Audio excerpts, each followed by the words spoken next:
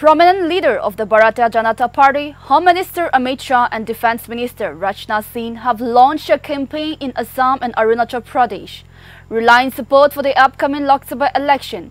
As the first phase of polling approaches on April 19 in this state, Home Minister Amit Shah has taken to the podium, reassuring the people of Assam regarding their safety and security under the BJP watchful governance. Amit Shah has also seized the opportunity to draw parallels between the progress achieved by the government-led administration and the standstill witnessed during the tenure of the previous Congress government.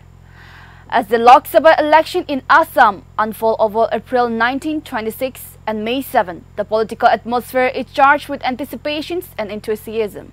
Let's take a look at the report.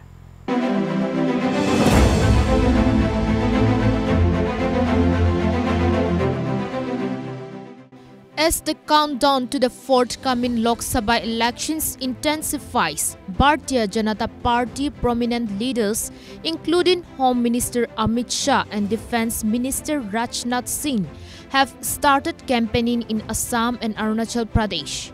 5 seats from Assam and 2 seats along with state assembly elections in Arunachal Pradesh will go to vote in the first phase of elections scheduled on 19th of April. Addressing an election rally in Arunachal Pradesh, Defence Minister Rajnath Singh slammed China's attempt to rename places in Arunachal Pradesh, asserting that renaming of places will not change the ground realities. We want to maintain good relations with all our neighbors, but if anybody tries to harm our self-respect, India has the capability to give a befitting reply, the Defence Minister asserted. Recently, China released a list of 30 new names of various places along the line of actual control in Arunachal Pradesh, claiming as part of southern Tibet. In the past too, China has made similar attempts to assert its claim on the northeastern state.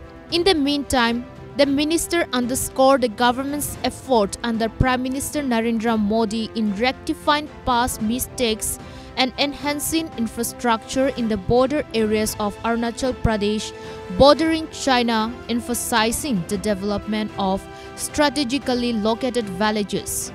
Terming the people of Arunachal Pradesh as strategic assets, he praised the state's residents for their bravery during times of aggression with China. On the other hand, BJP National President JP Nadda on Wednesday released the party's manifesto for Arunachal Pradesh. The manifesto promises the creation of robust infrastructure, women empowerment, employment, and accountable governance. Simultaneously, addressing a poll rally in Assam, Home Minister Amit Shah underscored the Prime Minister Narendra Modi-led government's effort in curbing influx into the state, a long-standing concern for the region. Shah maintained that the BJP-led government at the center secured the country's border with Bangladesh and stopped infiltration, and also asserted that China couldn't encroach a single inch of land under the BJP government.